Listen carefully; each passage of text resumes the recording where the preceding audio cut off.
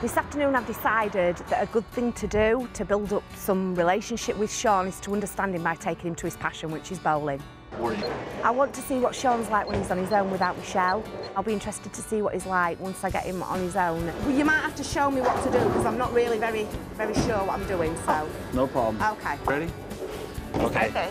You're gonna walk, but when you come up to slap throw the ball, you want your left foot out in front like this. Okay. See the center arrow? Yes. Aim for the center arrow. And I'll just throw it? And just throw it. Okay.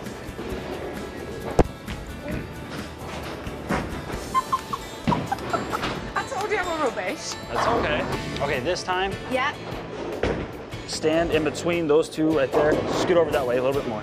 There you go. Now, Yeah. now do it. Aim for that center arrow. Okay.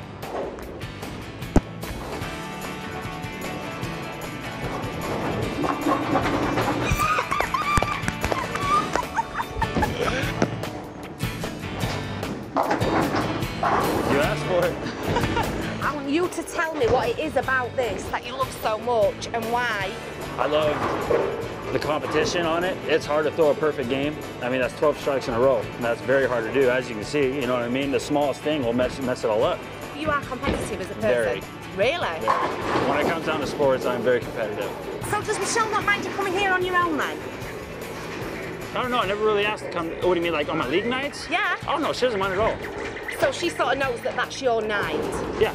So does she have me time for herself, or is she busy watching the children? She doesn't really have a whole lot of me time.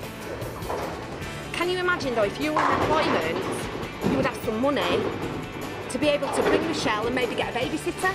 Oh yes, definitely. Would that be a good option? That'd be a very good option. I'd love to bring her down here. Together. Yeah, definitely.